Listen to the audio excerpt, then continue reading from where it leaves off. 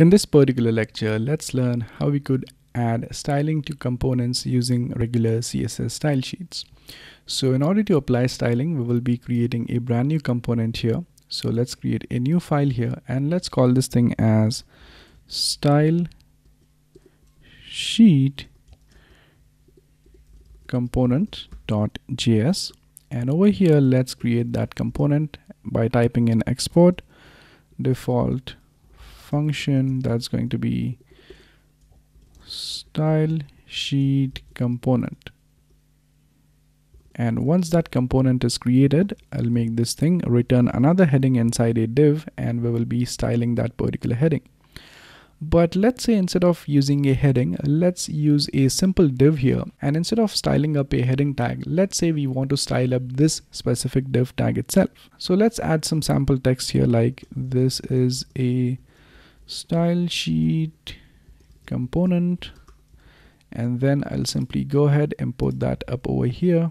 So import, that's going to be style sheet component, and once that's imported, let's add that up over here. So once that thing is added, you should be able to see that here. And now in order to style this specific component, what you do is that just like as in HTML, just as we create a brand new style.css file, we will be doing exactly the same. So in the components folder itself, we would actually go ahead and create a new file called as style.css. Now remember that you could create this file anywhere, but just for the sake of simplicity and just for having the two files in the same path, I will be creating that file over here itself. So I'll create a file, call it as style.css.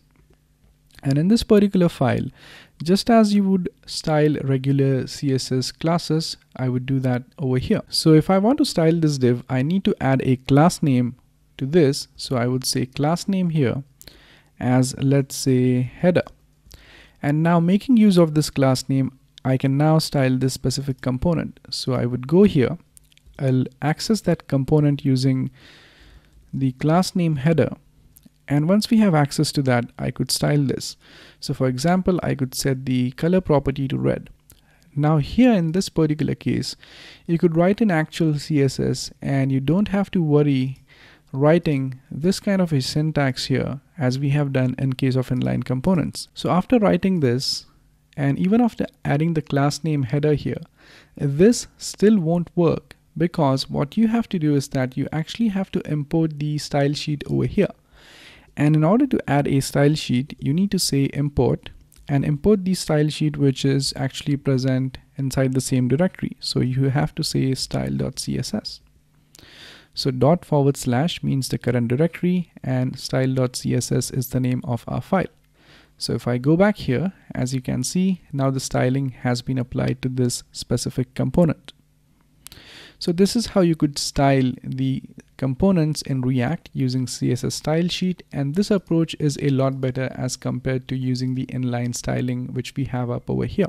Now apart from this, there's also a third alternative of styling, and that is by using CSS modules. And CSS modules is one of the best ways of styling components, and we are going to learn why that's the best approach in the next lecture. So thank you very much for watching, and I'll see you guys in the next one. Thank you.